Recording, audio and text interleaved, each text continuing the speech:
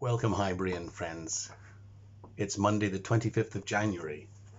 Happy Robert Burns Day.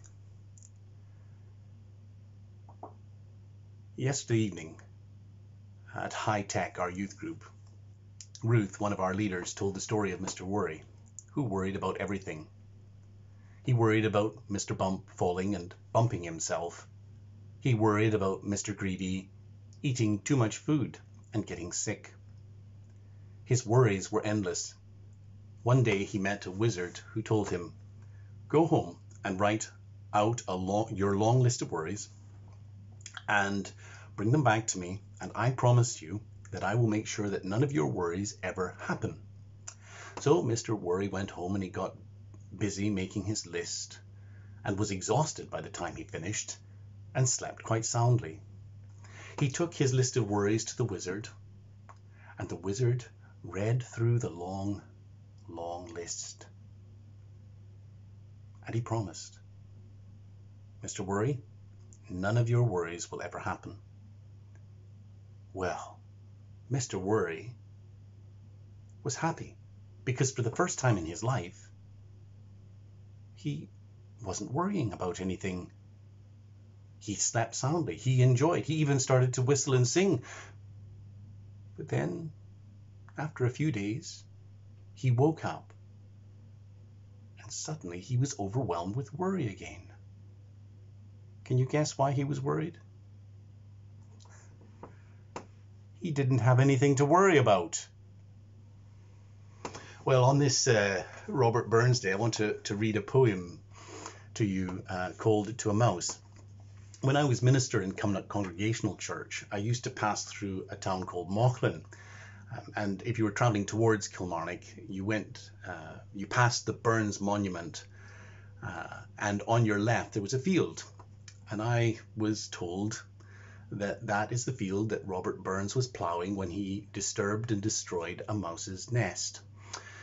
And his brother said that Robert wrote the lines to this poem while his hand was still in the plough.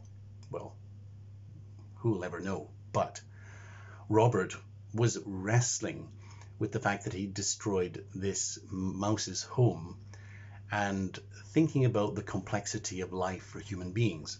So if you'll forgive me, Scottish friends, for my Canadian attempt at a Scots accent. So I'm going to only read the last two stanzas. "But Mousie, thou art no thy lane. Improving foresight may be vain.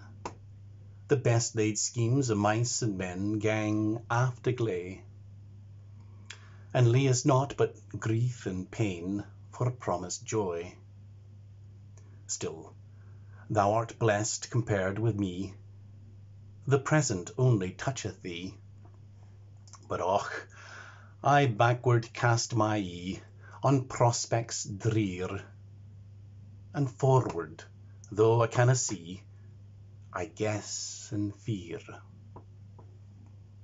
So he's basically saying to the mouse, you're not alone in proving that planning too far ahead is in vain.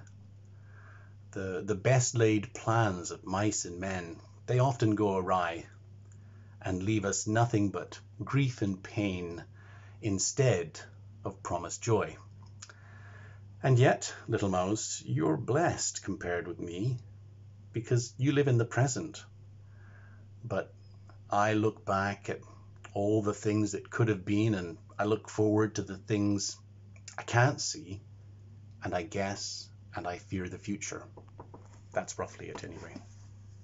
So, on this day, as we begin this week, perhaps you're a worrier like me. Let's hear Jesus' words from Matthew chapter 6, verse 34.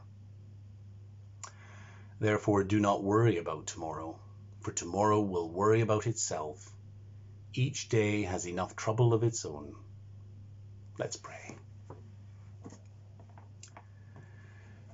Lord, help us to live in the present, to trust you with this day.